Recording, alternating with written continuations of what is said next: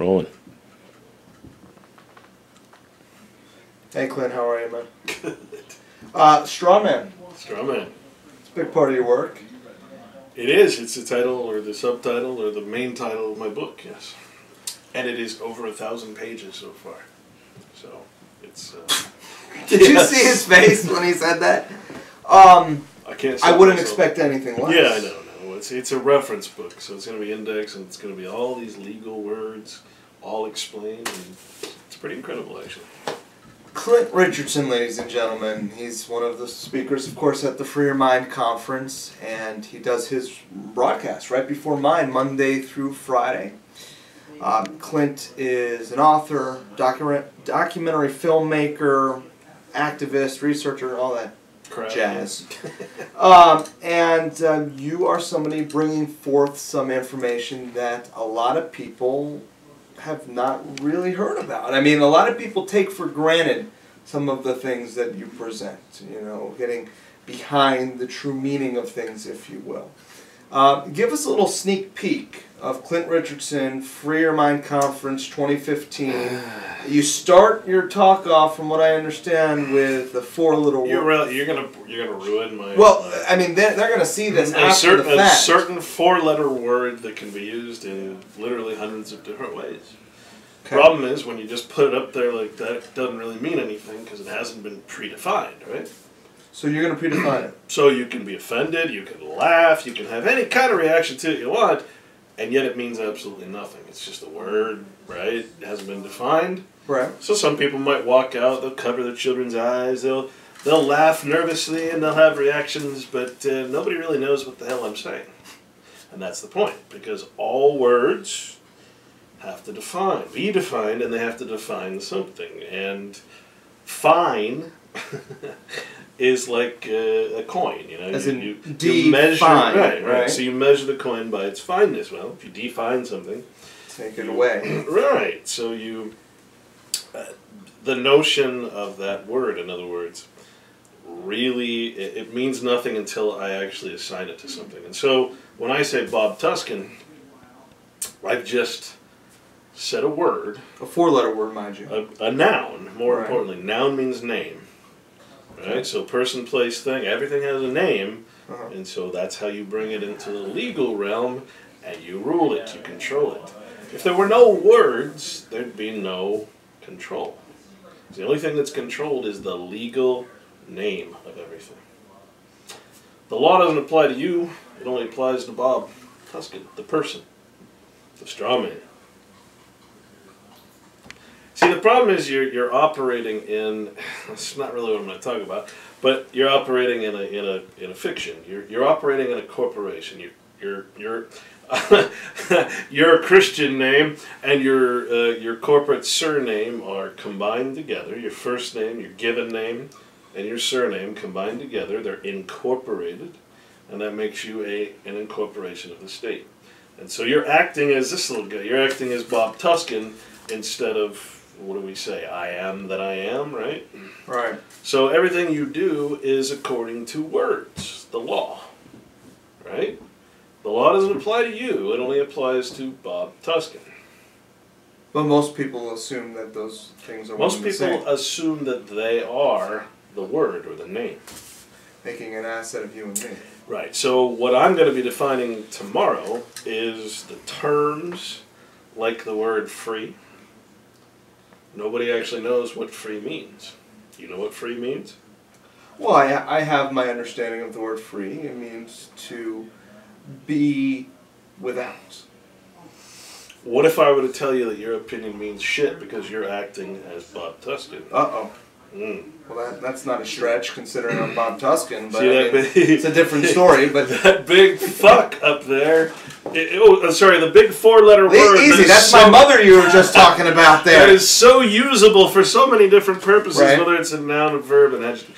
Well, yeah, if you assign it to something, then it suddenly has meaning. Then you can get offended, then you can do all that. So as soon as you're assigned to a name, a noun, then all of a sudden, for you to use that noun, because it's a letters patent, it's copyrighted by the state, they own it, you have to follow their rules, their words, their terms of art. It's another word I'm going to define. Artifice, artificial. And so the word free has to be defined by them. Another word I'm going to cover is voluntary. See, these people, they want to live in a voluntary society. Voluntarist. See, you already do, because you're voluntarily acting as a person. Well, what if... Strawman. But my question for that, Clint, is, say I was born without my social security number, without my birth certificate, and this was simply the name that my parents referred to me as, that my friends and family referred to me as. Is that still within the same confines? No, I mean... So what is the line there? The word per son, first of all, you take it apart. You're acting per the son. When you look up those words, per means through. You're acting through something else, something that's not you. Right. Son means literally, it could be the son of your mother and father. You could be the son of the state. Sons of liberty, son of this, son of that. Really what it means is someone that has affected your mental capacity, governed you, brainwashed you into acting a certain way. So you're a son of the state when you're acting in per son, or per the son. That's basically how it works. A lot of people have called me a son of a bitch, but that's a different story. Clint, this is just absolutely fascinating, and it's something that I think a lot of people have a hard time at first wrapping their head around. Well, the hard part is that what was hard for me was literally truth is another word I'm going to cover. Truth, free, freedom, liberty. All these words, they don't mean what people think they do because, and I'll ruin it. I'll tell you what free means.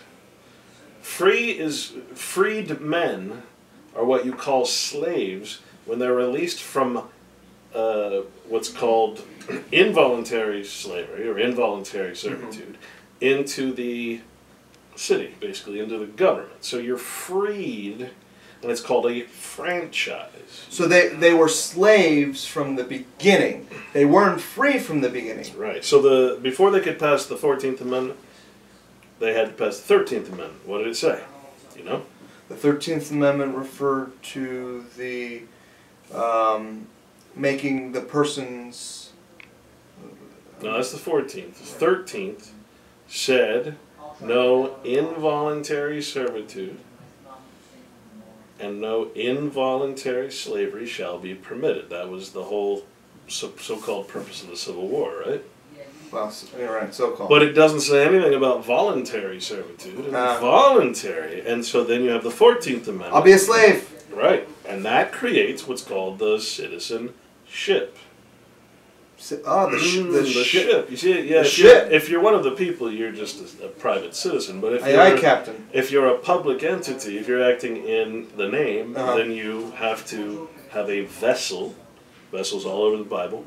You have to have a vessel to sail on the Sea of Commerce.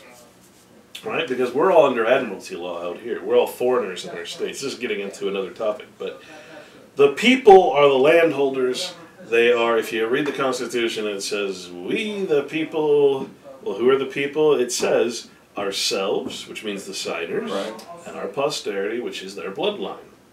Posterity means genealogy. So all of us, the birth certificate is the process, the birthing process. Delivery means abandon or forsake. You are literally turned into an infant of unknown parentage. That's the official term. You're a foundling. You're born in a district, which means distraint or distress. That's what Washington, D.C., the District of Columbia is. Or criminals. So we're all domiciled in Washington, D.C.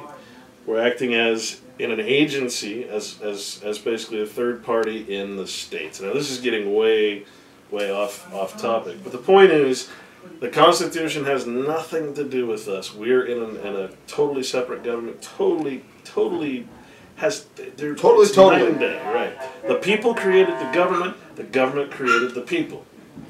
The people are persons down here in the agency. The real people, the capitalized people, a specific noun or name of a certain group of people, a bloodline, those are the real people. They are the landholders of the United States. And I didn't know this till just recently.